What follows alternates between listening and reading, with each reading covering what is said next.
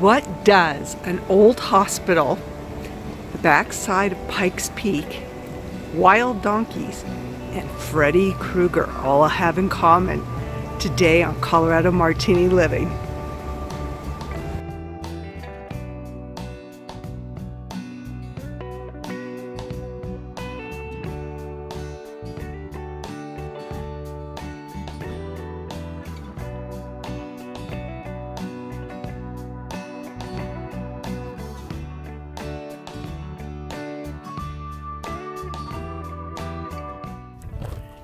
So we're in Cripple Creek, and let's see how many times we can say the word ass.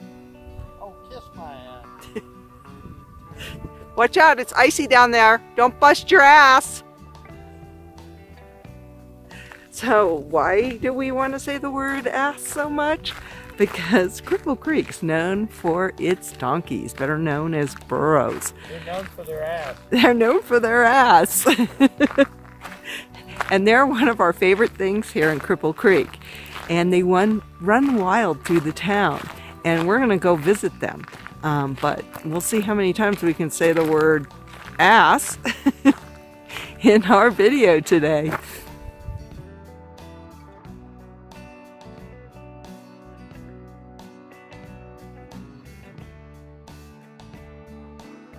So it has been just a fabulous day here in Cripple Creek. We had a lot of fun exploring all the wonderful history that's in this town. It's hard to believe that 55,000 people lived in this town at one time.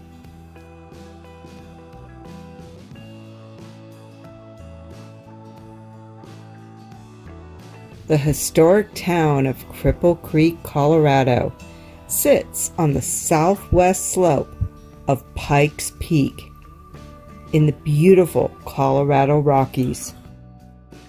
Approximately 100 years ago, this community attracted tens of thousands of gold seekers. Year-round, there's lots to do in Cripple Creek. Everything from exploring the gold mines, or riding one of the historic locomotives, or even going up to the graveyard and checking out some of the famous graves, or even checking out some of its many haunted locations.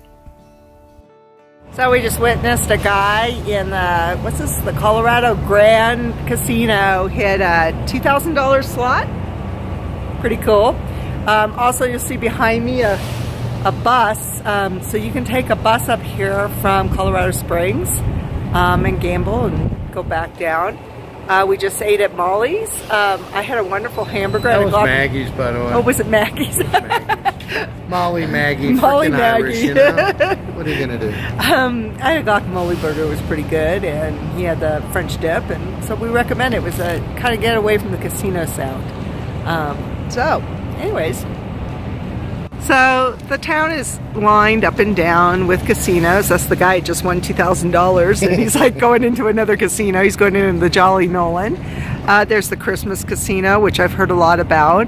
There's a newer casino on the edge of town, the Brass Ass. Of course, something has to be named. Just ate there, man. Nice. Of course, something needs to be named after the donkeys.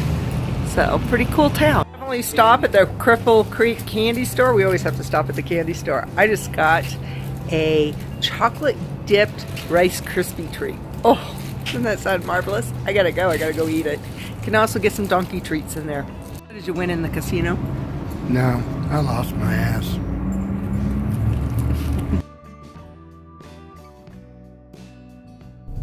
This place is cool. Told you it was. How cool is this place at night? We just arrived. It's all decorated for the holidays. And it used to be a hospital. It was the county hospital. It's pretty cool. The Hospitality House and Travel Park were so amazing that we decided to do a whole separate video on it. So make sure you look out for that.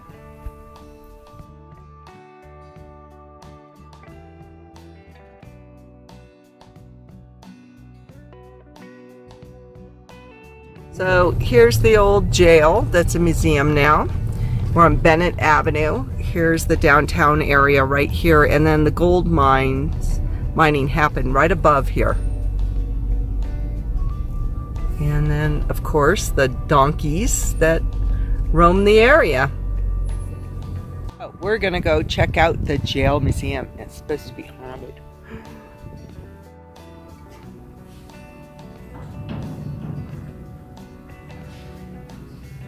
So the lady at the front desk, I think, was telling us that this was a jail all the way up to the 90s.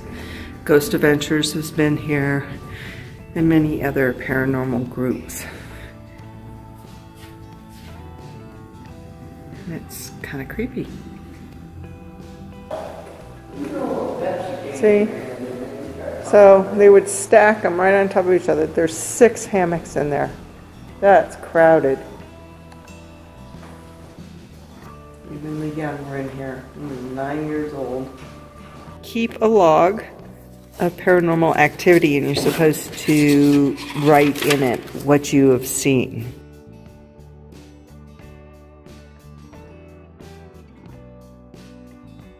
So the cemetery sits up on the hill above the town. It's absolutely beautiful up here, especially in the winter season like we're here. Mount Pascal. It's very heavily guarded too. We have used aircraft, Vietnam era helicopter gunship. In case anybody tries to steal body. Yeah. And then we're backed by artillery. So one thing you have a really good view of up here is all the gold mining. You can really see the flat tops across the way. That's all the gold mining all up on that ridge. You really have a great perspective of it up here at the graveyard. So here she is, Doc Susie.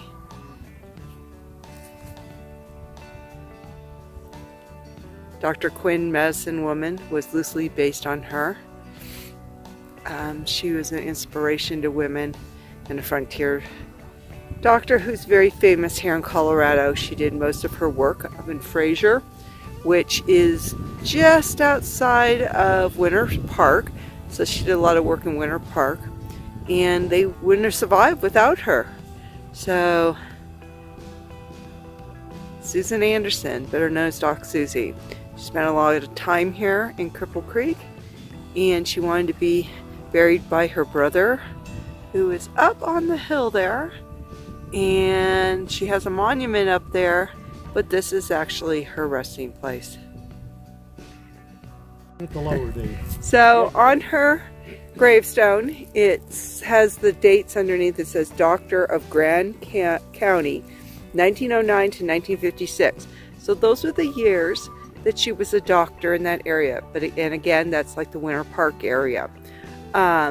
But she passed in 1960. She was 90 years old, and she died in a resting home in Denver. But she served the state for quite a long time, as you can see. So, one of the most bizarre selfies I've ever taken, next to Freddy Krueger's grave.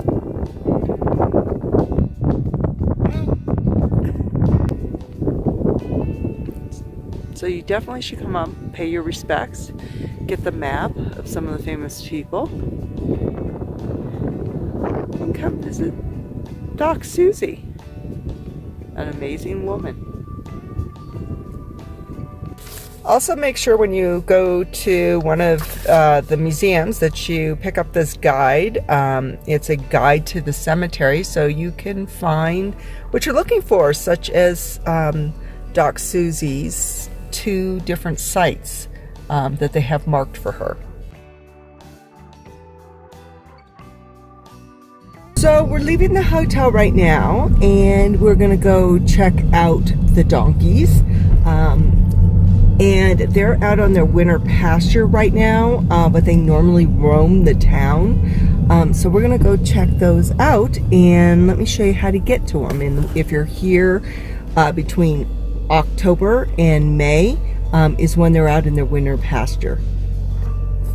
So when mining used to go on here, they used to use the donkeys down in the mines. They would take them down and they would bring out all the ore on their backs. But when mining ended, the donkeys were kind of left behind and became wild and ran through the town. And now the donkey herd is taken care of by the city. Or I should say, the people of Cripple Creek. And they roam the town all through season, which is May through October, and they just run wild through the town, and the people take care of them. You can find them anywhere in the town or between here and Victor, and in the winter months they spend time here. So, the Cripple Creek donkey. Wait a minute. So you're trying to tell me half the year people around this town just let their asses hang out? Yes, they let their asses hang out. I knew I liked this place. So what is the difference between a donkey and a burro? Well, there really isn't a difference. Basically, a donkey is a domesticated animal, where a burro is a donkey that's used as a beast of burden, like they were used here in Cripple Creek. Look at, they're lining up. They're lining up for pets. For pets. Ear rubs. Ear rubs. 2 for $1. Get the back of the line, buddy. Look, he's getting in line too. Okay, so ears. I give the best ear rubs. Okay, so this is how donkeys party. They're out partying, getting ear rubs, and it's quite a popular thing. They're lining up. This one's really loving it to me. Okay, next. Okay, next. Come on, boy. Come. He doesn't get the whole line idea, does he? I'm just here for that. He thought they were line dancing. I'm just here for a piece of ass. Like now he's rubbing his ears on the post. Here we go. Here we go. Your turn. Right. There we go. The line's getting long. It's starting to loop around. He's in the snow.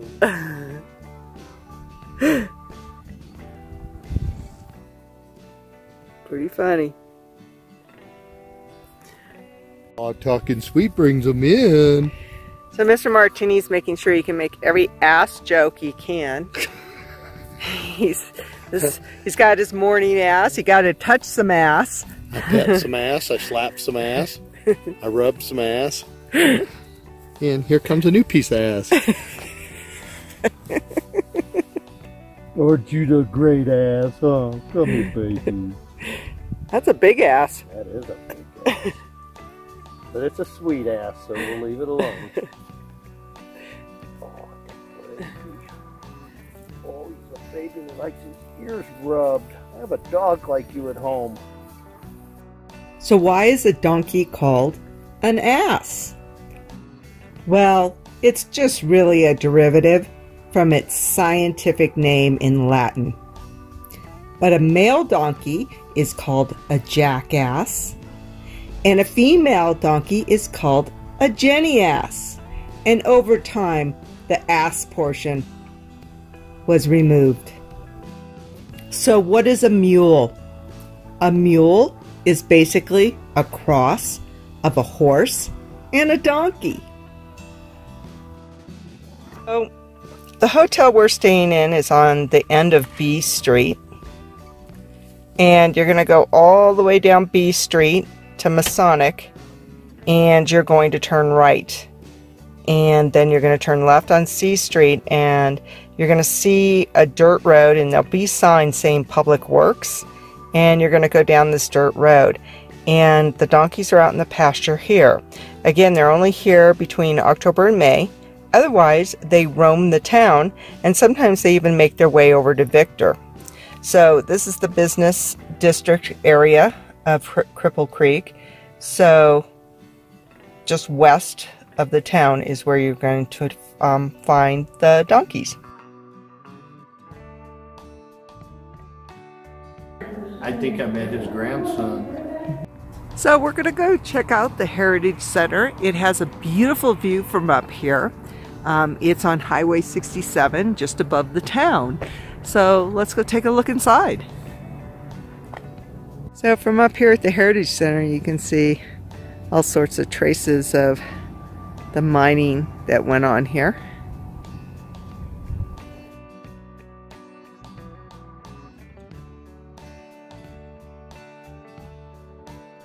Wonderful views from the Heritage Center, looking down at the town, which is right here. So you should definitely come here and check it out. It's a wonderful historical museum. So if you come to the Heritage Center, you can get some feed for the donkeys and leave a nice donation to help support the donkeys, and that's at the Heritage Center. Right across the street from the Heritage Center, you can take a mine tour, but always check the hours, such as we showed up and they're closed, unfortunately. Stay out of my mind.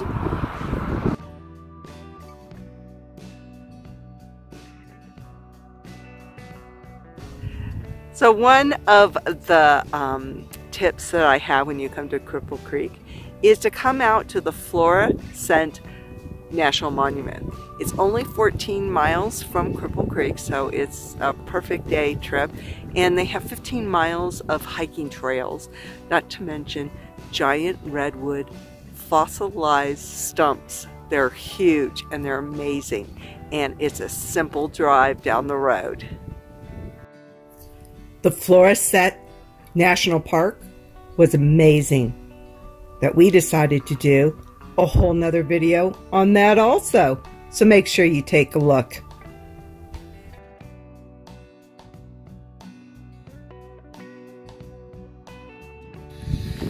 So Cripple Creek is pretty high up. It's almost 9,500 feet above sea level. So it's very, very important that you take it easy and you don't exert yourself. And also watch out for your animals. They can get altitude sickness also. Make sure they have plenty of water and don't overexert them. When you come here, also make sure that you visit all the great museums. There's actually several. There's actually a museum all about the ladies of the night, and it's the only one in the entire nation. Also make sure that you check out the downtown area. The casinos is really where all the food is. So if you're coming up here and you have a restricted diet like I do, I'm gluten-free, make sure you bring some food with you. Even so, still bring some food. There's no convenience stores, and I'm still looking for that market that somebody told me was here. So I highly recommend you bring a cooler of food, some crackers and cheese, whatever fits the bill. We also were really glad that we brought a couple of bottles of wine with us too. That way we could sit on the veranda and have a nice glass of wine. It was absolutely marvelous to sit there and read a book on the veranda of this hotel.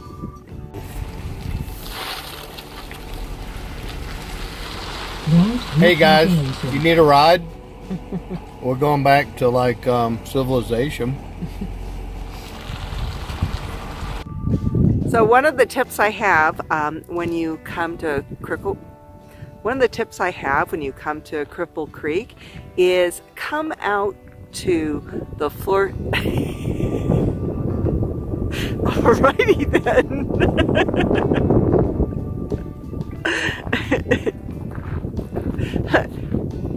Take two. Look who's asleep. What a lazy ass. It sounds like one. Make sure to check out the links in the description. They help support this channel. And thank you so much for coming by. You have no idea how much we appreciate it.